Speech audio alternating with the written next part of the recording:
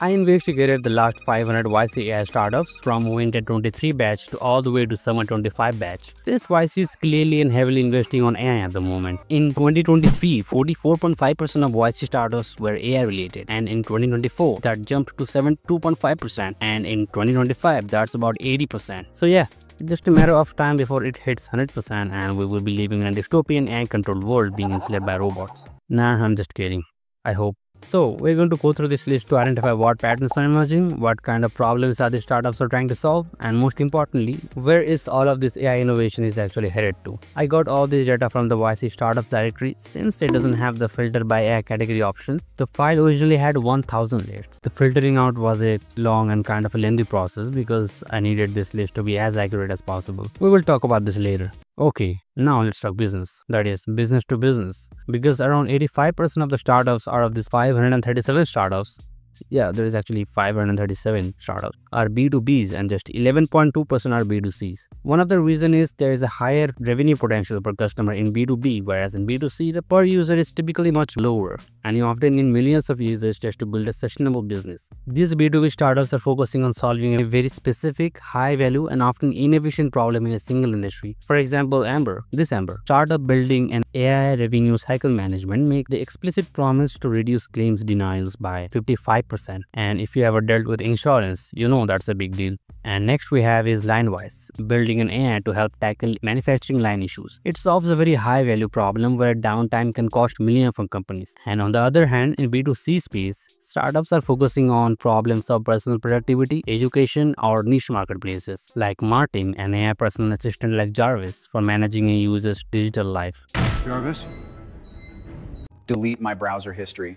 And Sonata, Sonato, which helps user create hit songs with AI. I woke up in the morning, my coffee was cold.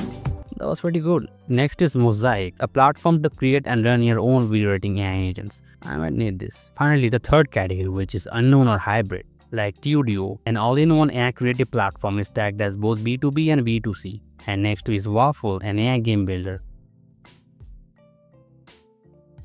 Now, let's talk about AS. Of course, that means Agent as Services. Out of these 537 startups, 151 are building AI agents. And out of this 151, 44 alone is from the recent Spring 2025 batch. And if you haven't heard, 2025 is officially the year of AI agents. We can categorize all these AI agent startups in 4 categories. Category 1, startups building agents to automate the entire sales funnel, lead generation, research, outreach, and CRM management like Throxy and Orange Slice. This is by far the most crowded category, and most of the AI agent startups are currently around this. Category 2. These agents tackle internal back office tasks in a company like managing data, processing paperwork, and all of this. For example, Socratics AI provides AI co-workers for fraud and risk team. NovaFlow deploys AI employees that automate medical operations for clinic. And next we have is Category 3, which are agents that automate the work of software engineers. Like Delty is an AI staff engineer that can architect software. And now the last category. Just like there's a line that goes sell shovels in Gold Rush, these companies are building the tools to help other companies build,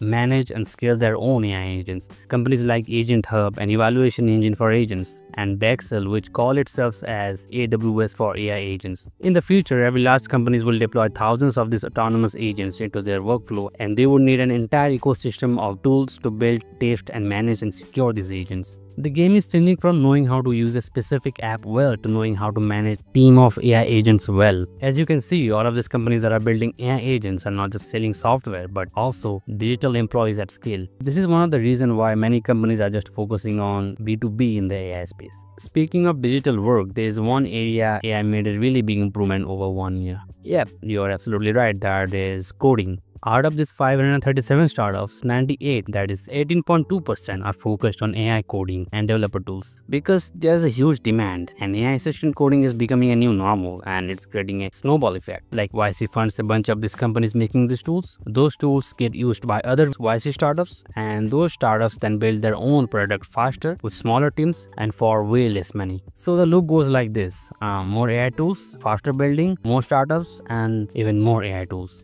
So if you are a talented product builder and know a specific industry inside out, you can just jump right in. For example, Legora is making an AI workspace for lawyers. Toothi AI is handling insurance verification and billing for dental clinics. Their edge is knowing their industry better than anyone else. Now, let's talk about some weird and wonders. Here are some of the unique startups that I found which are quite interesting. First is artificial societies. The name is exactly what it sounds like. They create simulated societies of AI agents that test how real people might react to your product, your marketing campaign, or your social media content. It's like the Sims for marketers. And to be honest, this is quite a genius idea. Next we have is Maya. Their website headline is "Stay Together Using AI." You have probably guessed it right, it's an AI-powered couples therapy. Jason Wang wasn't kidding when he said that AI will be in every industry imaginable. Next we have is Godela, building an AI-powered physics engine that gives engineers and scientists simulation quality results for their experiments.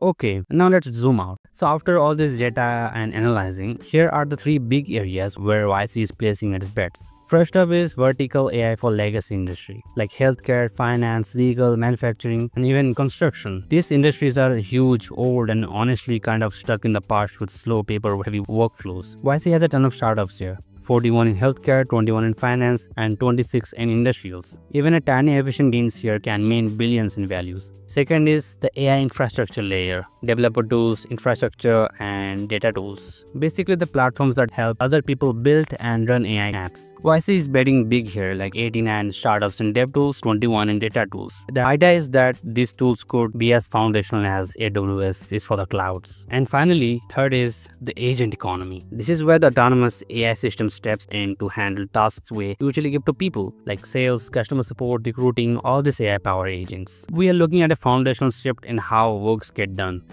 So that's it. I hope this video was quite helpful and valuable, and let me know in the comments, like and subscribe, and see you in the next one.